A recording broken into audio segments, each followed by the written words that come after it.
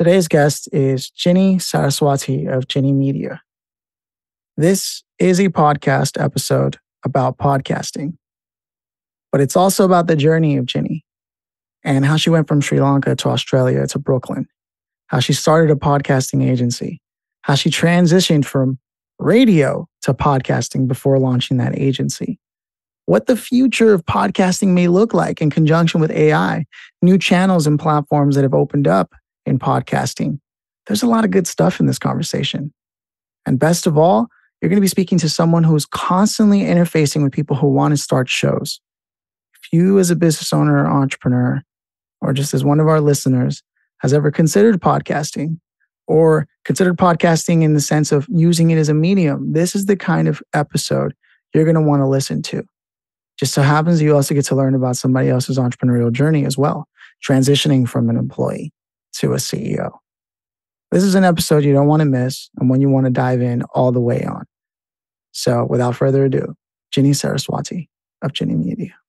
Ginni, I was just telling you that I rarely get the chance to do this, but talking about podcasting on a podcast, this is a rare treat.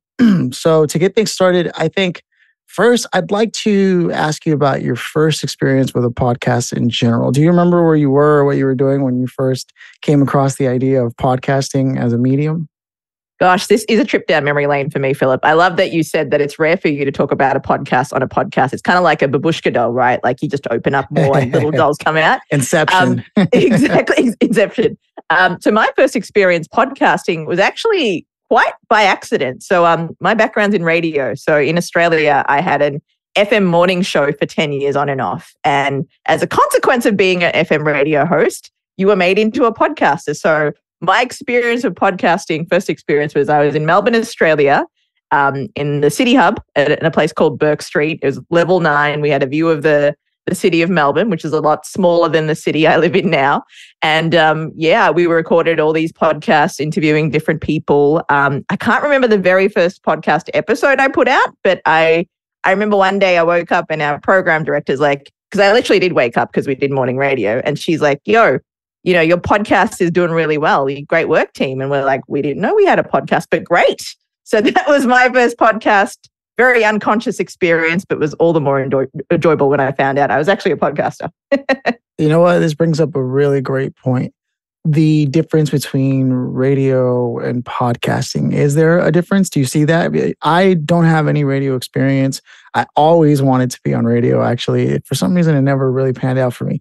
But I'd love to know if there is a difference between how you approach your presence on the mic, things of that nature, the kinds of things that you talk about. You know, what does that look like for you in your world, you having that experience?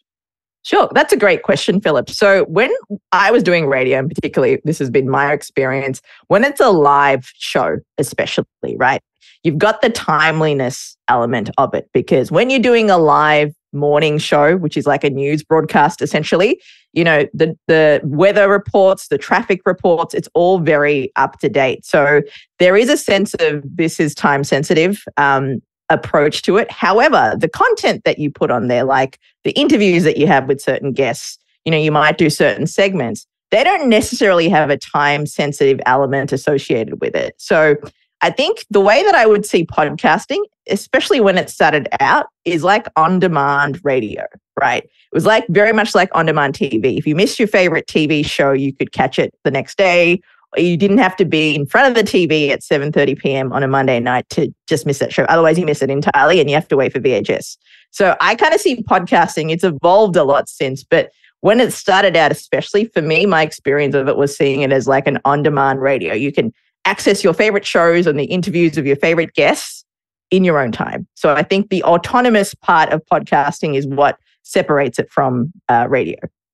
That's super cool. It makes me drive a connection between sort of going live on a social media platform, similar to what radio must have felt like, except obviously production value is way higher in terms of what's actually being put out. And that's the other thing, okay? Which brings me to sort of the work that you're doing, right? So you started correct me if I'm wrong, you're an agency that actually produces and creates podcasts for some of Fortune 5,000 brands, Fortune 500 brands. What is that Correct. exactly? Yeah, right. Yeah, absolutely. So we're an in-house Ginni Media is an in-house production podcast house. We do produce Fortune 500 company podcasts, branded podcasts, and also podcasts for small to medium entrepreneurs. So that's kind of our niche of what we do and operate on. Yeah. And so speaking of production quality, like when I was first starting out, how I even got to where I am, I did something very similar. I couldn't keep it rolling. I just didn't find the clientele. I wasn't narrowed in. I think it makes a lot of sense, like having the background that you had, the people who knew about you, the things that were working out. Do you find that there was ever a discussion about a delta, let's say a difference between the expectation and what kind of quality a client may want to put out versus what kind of production they're actually willing to pay for and do? Because that becomes the valley. That was one of the biggest things I ran into. People wanted to be how I built this NPR, but then they wanted to put out one episode every week, not pay a lot for production, not have any notes or ideas on where they want things to go, call you a producer, but really just want you to edit the audio really quickly and put it out regardless. These are some of the things that I kept coming across. Was that your experience? I think when podcasting started, so when I started the agency back in 2018 officially, when I stopped it being my side hustle and made it my main gig, because podcasting was relatively new, and I say new very loosely in terms of new for people who thought it was an acceptable form of creating content, right? Yeah. So people were still learning. So, pre-2020, Philip, a lot of people, like even now, we're recording a podcast on Zoom, right? There wasn't a variety of platforms to record on to allow you a certain quality level. Right now, there's platforms like Riverside, Squadcast, all these ones, aside from Zoom, that allow you to record podcasts in audio and video. So there was a big education element, and I still find that to be the case. But I find that with the clientele that we have, so we have everybody from Fortune 500s to, small to medium business owners who are like really in the trenches of their business, and podcasting is like a content medium for them to put out content about their business, okay? So there's certain levels of skill sets and budgets. And I find that when it comes to the budget question, sometimes it's aligned with like, hey, I just want you guys to do everything for me.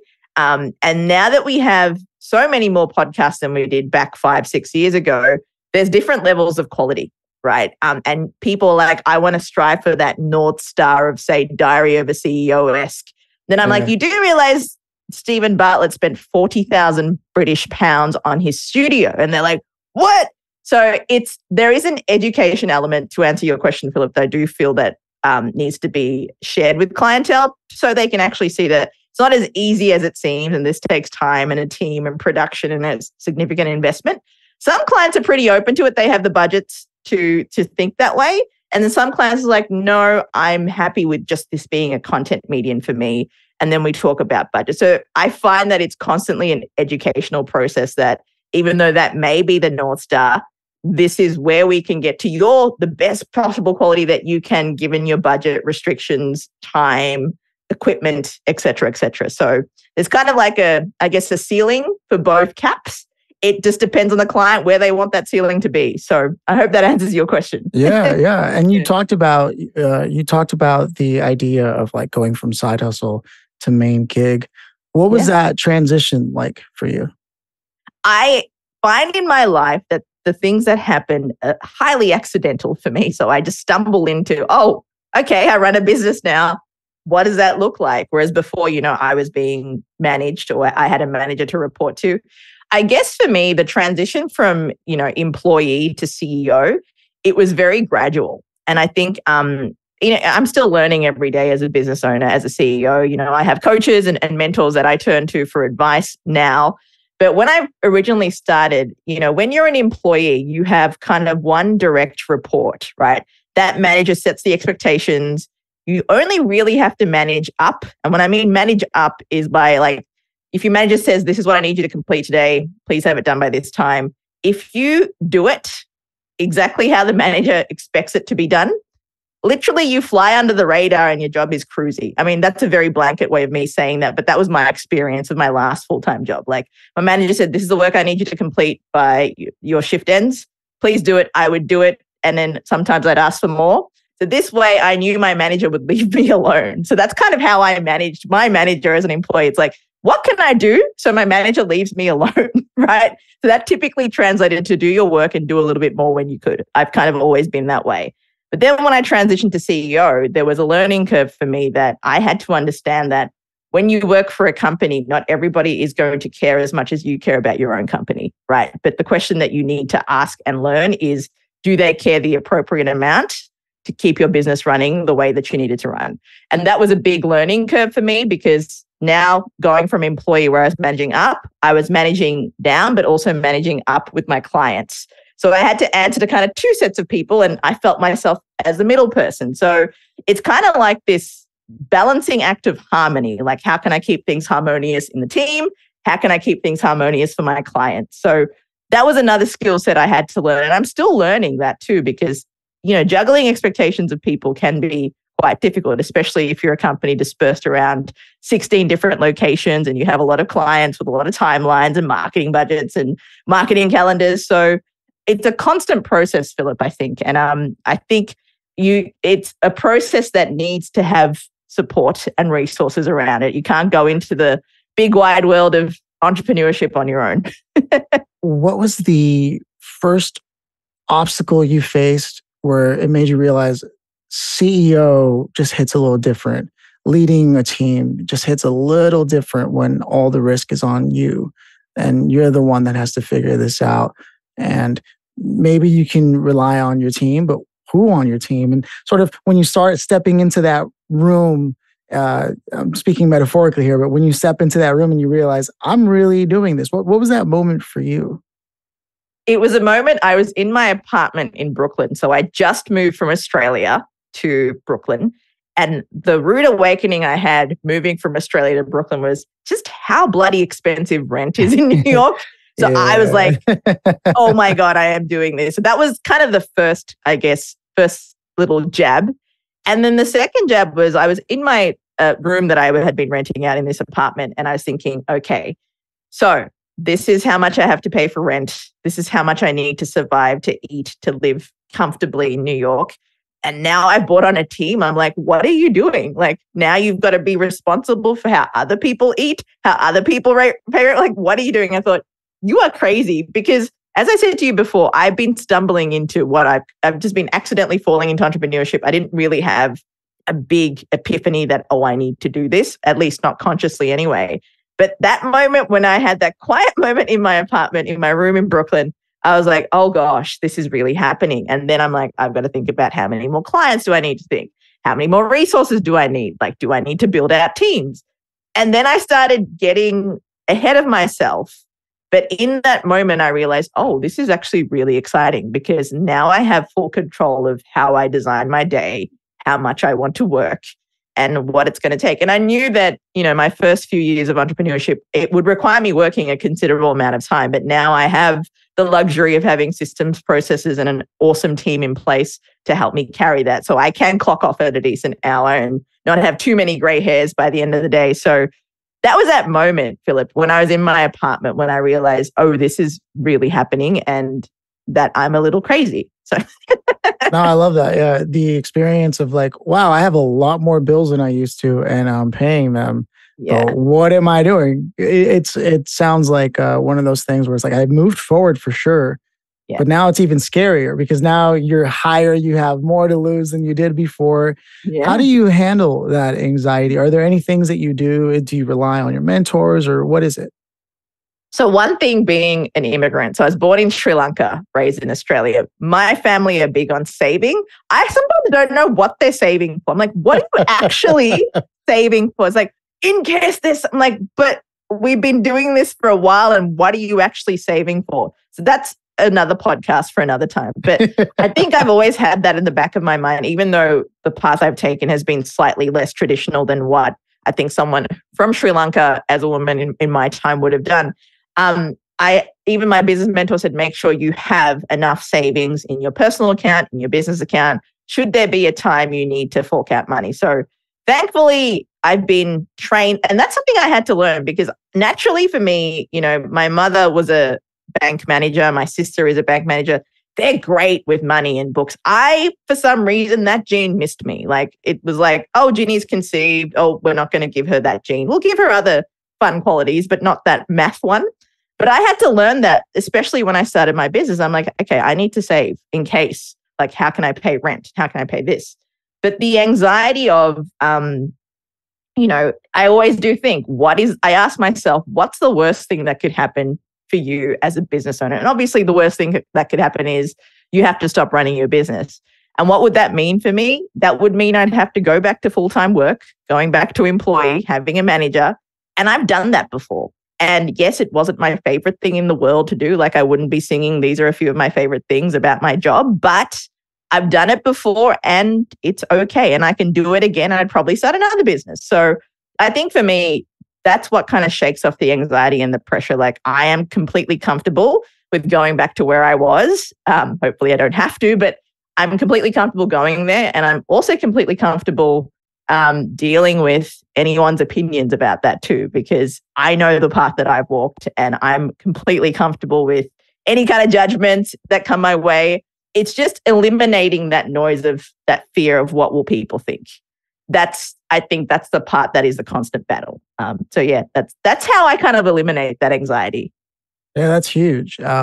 Knowing that, look, I'm committed to making this work. If it means that it's 2 steps back, 1 step forward, or 2 steps back, 4 steps forward, whatever it looks like, I know this is the direction I'm going in. So anything that happens in between all that is just part of the process. And surrendering to that is definitely important because, I mean, for someone as neurotic as me, I may not come across that way, but I do try to swim against the stream pretty much every day. So to hear someone, especially someone that I can really relate to in terms of like what you're trying to do and accomplish, it's good to hear that, and I'm sure many other podcasters, if they get the chance to hear this, they'd be feeling the same way. And I know for a fact, given that I've only really interviewed like CEOs and entrepreneurs, a lot of them face these kinds of things, right? I've got 2 weeks of cash flow left and I've got a lot that I need to pay. What am I going to do? Those anxieties are real, and only people who are in that circumstance, which is why I was drilling in so deep to that, can really relate to that. And it's cool to hear how a leader views the path that lay before them, which is, okay, this is what it's going to be. And it's not always going to be moving forward, but I'm prepared for that. And that, I think, is super cool because you're entrenched in your commitment to where you're going. And that seems to be a truly defining quality of how to get anything that you want in life. Just if I were to parlay what I'm hearing from you with people that I've interviewed, it really is, there's no magic science, no nothing. It's just that sheer commitment and being okay with not always being ahead. And it's like you said, like, I might have to go back, but it's not forever. And that I think is huge. So then why don't you talk to me about some of your favorite like moments producing shows? Because with 5,000 new podcasts being uploaded every day and everyone trying to do something, I mean, it pretty much has all been done. Do you find yourself surprised still when people start talking about show concepts and things of that nature? I find myself quietly surprised and also like excited too, because you're right. There's 5,000 shows being uploaded, and it could be anyone from talking about the best dog collars in the world to like the best grooming tips for dogs. I just love that, audio is at a point now where, like, again, it's when on-demand TV started. It was like those main shows that were getting kind of that attention, right? But now there's all the reality TV shows came out, but now with podcasting, true crime's obviously a hit, business podcasts are a hit. There are all these things that you can podcast on. But what I'm quietly surprised by is the way that brands are aligning with content and how quickly they're adapting to the factors. Typically when podcasts started, 5-6 years ago, when people were really getting into it and starting to realize again, it was a great medium to connect with their consumer. It's like, oh, let's do a podcast about a product that we have. And then they quickly realize, oh, what we're actually doing is producing a 30-minute advertisement. And it's very hard to get people to engage with when they're being sold to for 30 minutes, right? But now I love the fact that brands are a little bit more savvy to be like, no, let's not talk about our product. Let's talk about the impact of a certain issue that we're, helping with in civilization. So recently I had the honor of working with the Skim on a project that they had with Whirlpool called Breaking the Cycle.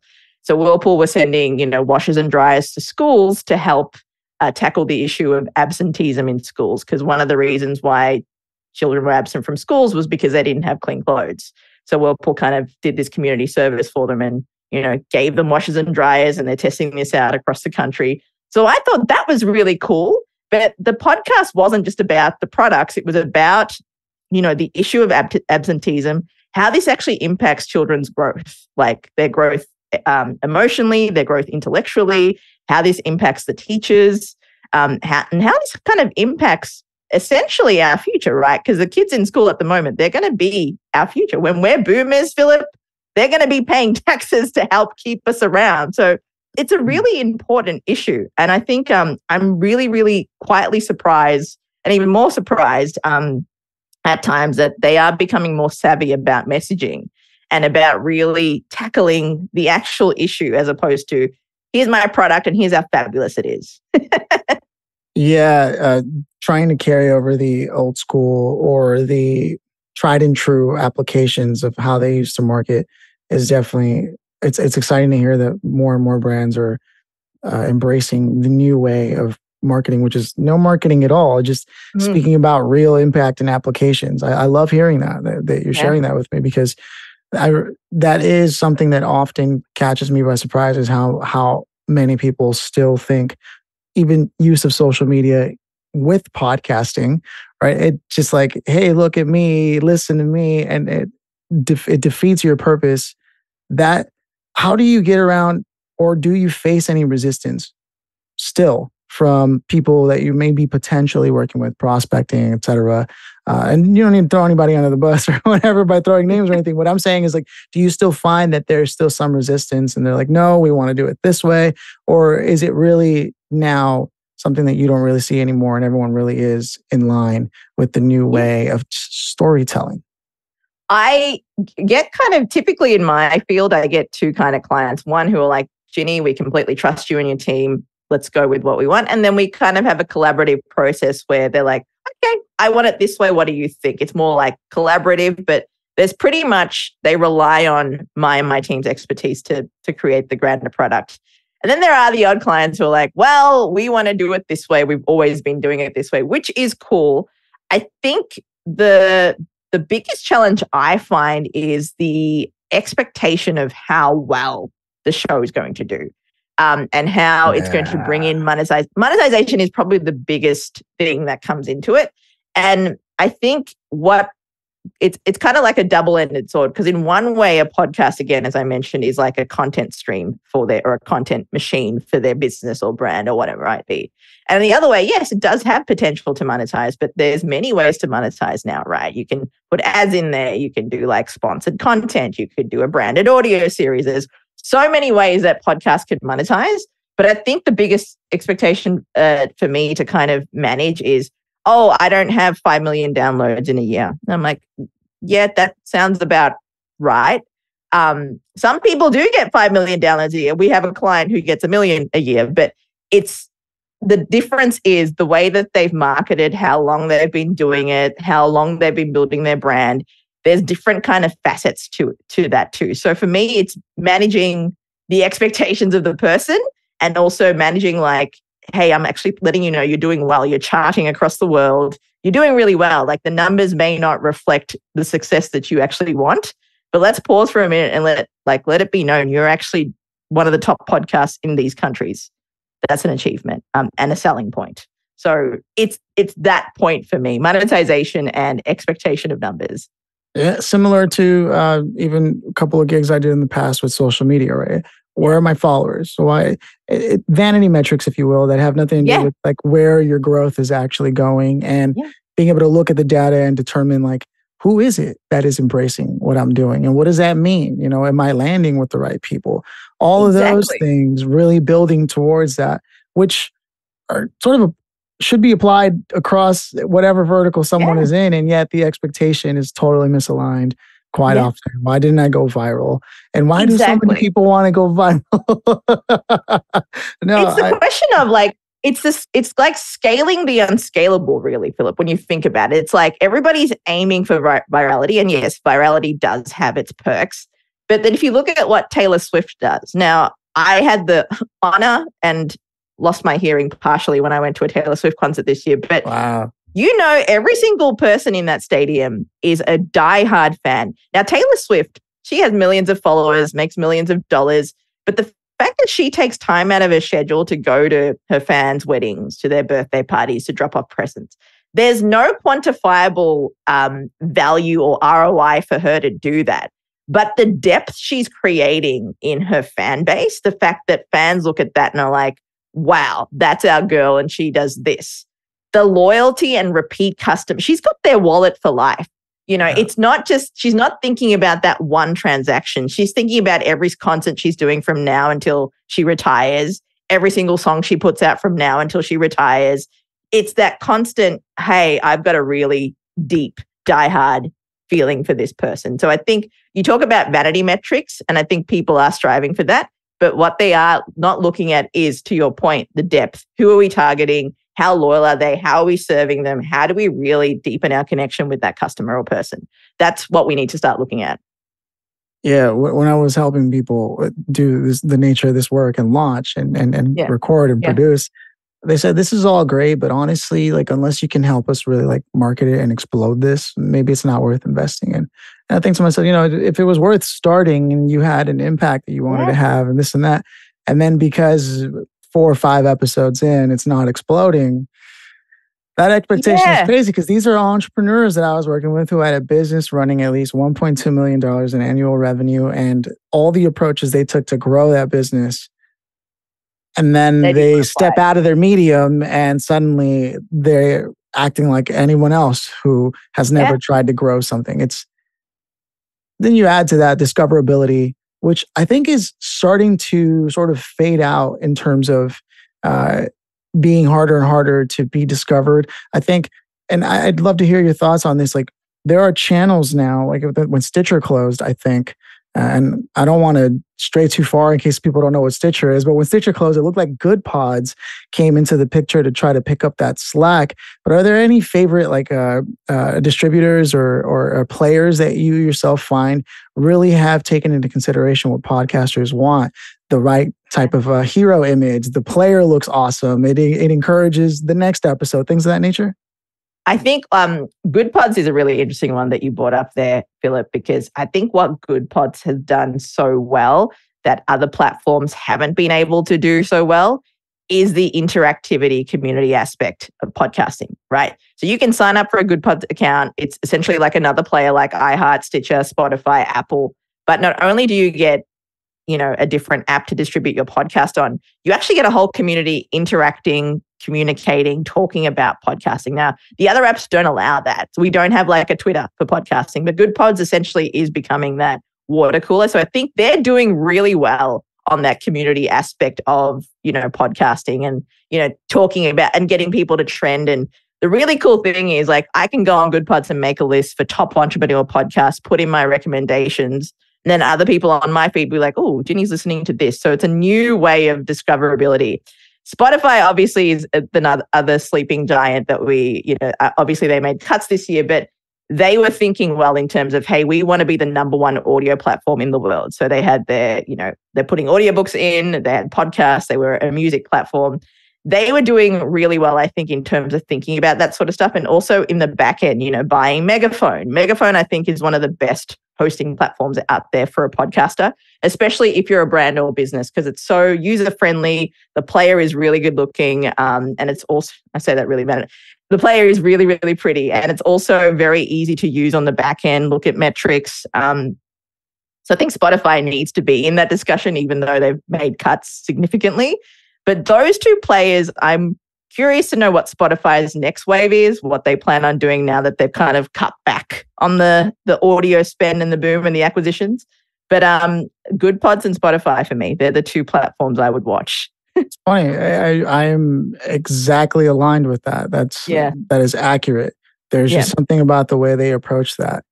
Now, because there are entrepreneurs who mostly listen to this show, and because of your experience, I think you are uniquely qualified to answer this, being someone who produces that many shows and is running an entire agency doing this. what are some things that you'd love to see business podcasters do in general, or business owners who go as guests on shows that they really should be looking at and considering, given your expertise? Sure. So funny that you mentioned this, Philip, because yesterday on my kind of podcast mastermind call with a few of my clients, we were talking through how to make like the perfect media kit for you to pitch your show or pitch yourself to be on a show. And you really got to hone it down to, and this can be quite scary because obviously any entrepreneur, given what product or service you might offer, you want to remain relevant. You want to remain the expert in that field, and you want to obviously put out good and regular content, whether it be you hosting on shows or guesting on shows or whatever it might be. But I think the important thing is to really continually look at what you're an expert in, right? Really look at the 6 key points. So for example, if we were going to sit down and you're running a car business, what are the 6 key points or 6 topics that you can continually talk about on shows, but always keep it contextual and fresh to that particular audience? And that sounds so simple, but I think it's so important that we keep revisiting those points because as an entrepreneur, things change and move, markets move, people change, consumers change. So how does your expertise, your business, the way of your workflow, how does that change to adapt? So I think continually focus and hone in on what your expert topics are, and even think about what are the kind of questions people are going to want to know from me. Because that essentially, if you have that down and you consistently check those things, that effectively is your content pipeline, right? You can turn that into blogs, you can turn that into podcasts, you can turn that into vlogs, but you keep recycling that and you keep refining that. It's just a way to keep yourself accountable that you're doing your due diligence as a business owner, that you're really, quarantining your content, for want of a better word, and also remaining relevant. It's a really good hack to continually revisit what are the 6 things that are really important that I'm addressing in my life, in my industry, in my business right now. I would start there. That's a really good first step, I would say, in podcasting too. I love that because it's necessitating that someone actually be a subject matter expert in their industry. Right? Exactly. Rather than saying I am and not doing anything, right? Because industries change. And if you're not staying up to date with what's going on, for example, if I was still talking about Stitcher when everyone knows that it closed down and I'm like, yeah, that's such a great platform. It's like, it was a great platform, right? There are new platforms. What do those new platforms look like? Why are these different? All those things matter. And someone having subject matter expertise should also have subject matter opinions, right? Exactly. It's just awesome to hear. Then again, we're more aligned probably than misaligned in terms of what we're trying to do. So what do you want to see in podcasting as things move forward? I mean, you're looking at AI. I think Joe Rogan was one of the first people to put together an AI episode. And personally, I find that the inflections aren't there yet in the voices. They're good. They're great mimics of the actual voices. Yeah. And I do believe that it will eventually get pretty good to the point where it's that's the word I'm looking for, compelling enough that people would listen to it. People are already making YouTube videos in that fashion. But I'd love to hear your thoughts on it, your experiences on it. Do you find that it's going to be compelling enough that it may step in, or is podcasting truly the art of human? I've wrote a couple of articles about this, podcasting in AI versus the human touch.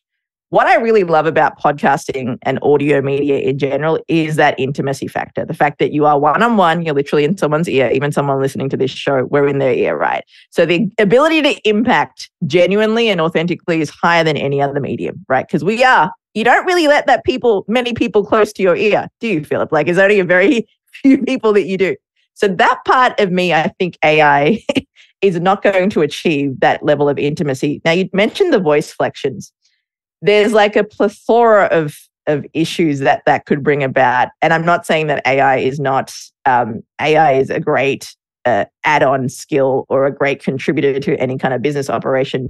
But I think the issue with voices being replicated, you're now eating into a job market of voiceover actors, right? You're now eating into translators. There's a big job market out there I'm kind of a voiceover actor in my previous, I don't really do it anymore, but there's also people who lend their voice for money and that sort of stuff. But Now you see AI cloning those voices. That's some people's IP, right? There's theft issues there or that sort of thing. But to answer your question, I think AI can do great things for podcasting. I don't think replicating voice is one of them. I think things like the fact that they can transcribe in different languages to make that show more accessible, I think that's brilliant. I think copying other people's voices, for me, that's a little creepy because obviously it just opens up a world of, oh God, Ginni's on the phone talking to the IRS about tax. I'm not on the phone to the IRS talking about tax. There's things in there that I think can get quite scary and dark, as it does with something that's not as regulated as it's booming. But my opinion is, in terms of podcasting and AI, I would like to see the intimacy keep going with the authentic voices. But AI can contribute to podcasting in other ways, like transcribing show notes, picking out the best piece of content. It's those ways AI can. And there are people that will benefit from that. Like even my team, they use AI to transcribe and to also write show notes. They work together. But so that's kind of the way that I'm seeing things at the moment with AI. No, I love it. I mean, you're seeing stories of people being called from their family members with voice cloned voices that are saying things that aren't true. Send me money, I'm being held hostage, whatever the case is. Yeah. It's truly turning dystopian pretty fast without wanting to raise any alarms. But I'm starting to see signs of that. I'm even having people reach out to me on LinkedIn, for example, and saying, I'd love to buy out episodes of your podcast to train my model. And I'm thinking to myself, I don't even write back. I'm just thinking to myself, like, that's not something I want to do. There's a reason why SAG-AFTRA and all them, went on strike. I actually remember being invited to, I think it was Space Jam 2, the one with LeBron James, to be an extra on it or whatever. And they had me step into a machine. And the thing is, I remember signing some stuff. I thought it was just like release forms, because when you're on film, they have you sign release forms. Yeah. But then they 3D scanned me so that they didn't need me anymore for that whole thing. And so this was just before, I'm going to say maybe a year before the strikes started to happen or whenever Space Jam 2 was coming out. Yeah. So I'm thinking to myself, like, wait a minute, this is starting to get crazy because I understand how it impacts the bottom line. It maximizes profits, right? There's a great book called The Technology Trap that I was reading, and it talks about the time when someone used to go around and light, like with oil and candles and fire and what have you, all the street lamps. Yeah. And then electricity hit. Yeah. And it was a huge disruption, and many people rioted, and it was pretty bad. Like you were talking about with people who loan their voice and have that experience, and that's how they make their money. And now that's being disrupted. And I interviewed somebody yesterday who was on the team for Nelson Mandela, for, strategic, like political, movements and strategies. And he started talking about AI, and he said something, it was pretty striking. He said, if a machine can replace you, then we shouldn't have humans doing that. And under the spirit, he wasn't talking about in the context we're talking about now, right? But he made some valid points. And I follow that up with the idea of like, Amazon saying that soon they'll have workers that are just robots in the warehouses because they can work with the lights off kind of situation. So in that instance, I think I understand what he's saying. But when AI starts to try to clone human voices and faces, right, you know what I'm saying? Like that stuff is like, well, that's what else is there left for humans to do, right? At that point. And you disrupt the economy, forget about it. Exactly. Everyone's excited about it. I love the tools. I totally am excited. It's just, I'm happy to hear that you yourself are also standing behind and saying, I don't know if that's going to be a thing that I think AI should be a part of, because then it becomes disruptive and sort of instead of expansive to someone's business model, right? Exactly. And then no, go ahead. No, I'm totally aligned with you there too, because you touched on a really good point. Like, what is there left for humans to do? Like, how do we actually solve issues? Can robots go and solve world hunger? Why haven't they done that already? Like, what is left for us to do? And obviously there's other factors in there, the economical factors, like how are we going to keep that economic cycle going if robots are taking our job? Because it relies on us working to contribute to that cycle, right? Money in, money out. That's just a drop in the bucket of this topic too, but I totally hear you on that too. And I think also just as an artist, like I have that kind of creative artistic integrity to be like, there's certain things that AI can, like what you said, enhance what we do or contribute to what we do. But to do it all, like we should just create another planet for us to live on then. Can they create another planet for us to live on then? Like things like that. Like what is there left for us to do? Yeah, I know. There's a platform called HeyGen, I think it is. And they basically have you record like 2 minutes of you speaking. And then you can just literally use a script. You don't even have to record the videos anymore. You'll be wearing the clothes that you wore when you did the video. And it basically clones your likeness entirely in under 2 minutes. Problem is, they're charging like $200 a month to use the platform. So let me get this straight. Not only do you have access and rights to the use of my likeness now because you've cloned it, but you're also going to charge 200 something odd dollars a month to be for your hosting needs to run your operation. Yeah. And the list goes on and on and on and on because the perceived value prop that they're giving you as a business is, well, now you don't even have to dress up to record your videos. You just type a script and it does it. And you could even add an accent to your videos if you want, right? So I don't know. It's tricky, but this is the future we're living in. And I can't wait to see where podcasting is going to go. So we just totally went off on a podcast tangent there. I love but it. I want to roll out the red carpet for you, Ginni. What do you want people to know about what you're doing right now? And where do you want them to go now that they've had a chance to like get to know you a little bit better? Well, thank you. I'd love to get to know everybody.